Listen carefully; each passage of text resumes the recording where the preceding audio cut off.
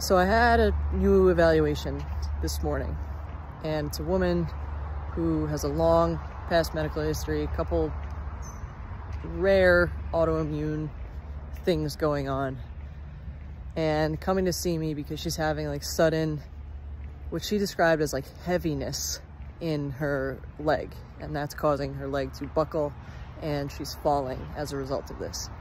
So her daughter's concerned, and she's maybe 66, 67. Her daughter's concerned, her family's concerned. She doesn't want to lose her independence. Totally reasonable, rational fears and concerns. I tested her, took her history, put her through kind of my physical therapy lens and gamut. I have no idea why this leg is suddenly and unpredictably buckling on her. No clue. And I told her and her daughter as much. Her daughter is an occupational therapist. I don't know why. There's kind of three buckets that I work in as a physical therapist. One is nervous system, one is muscular system, one is skeletal system.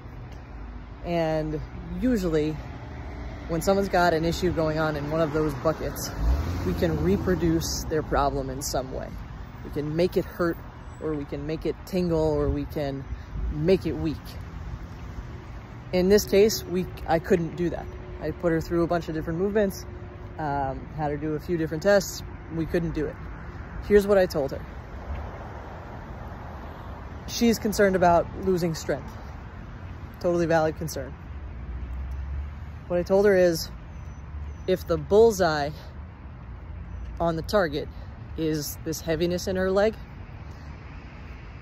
I don't know that I can hit the bullseye with what I do as a PT and as a trainer.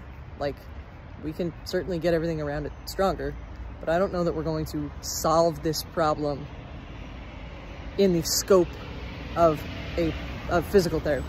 I don't know that that's possible because I can't replicate and reproduce reliably the pain and discomfort that she's in. That being said, you can't go wrong getting strong, right? Like, no matter what, she's diabetic, she's got these autoimmune diseases, she's overweight, like there's orthopedic issues happening. No matter what, getting her stronger is going to help her. Almost without exception. So what that means is we got to get her stronger. She needs a trained professional to help her do that. I wouldn't just send her to a gym right now. I wouldn't send her to any personal trainer.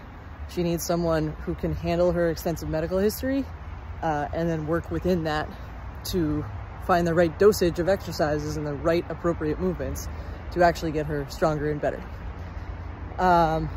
So we might not hit the bullseye. We will hit the target with what we're doing. We will hit, the dartboard with what we're gonna do as far as strength training her. We will absolutely improve her life. I don't know that we're gonna solve that heaviness issue. I think she needs to see another provider for that. We had a good discussion about who that might be. Other doctors who she's seen in the past, who she might end up going back to. But I want people to know that it's really important that we acknowledge. I said just what I said to you, I said to her. Because I want to set a realistic expectation of like, that I don't know what's going on here.